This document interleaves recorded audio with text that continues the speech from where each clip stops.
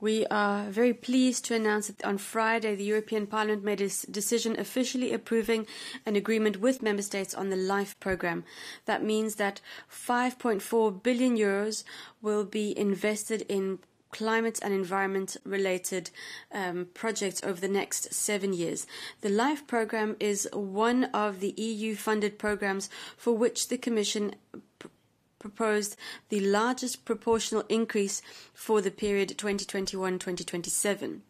The programme will contribute to the necessary transition towards a clean, circular, low energy, low emission and climate change resilient economy in order to protect and improve the quality of our environment as well as to slow down and reverse biodiversity loss. Thank you very much.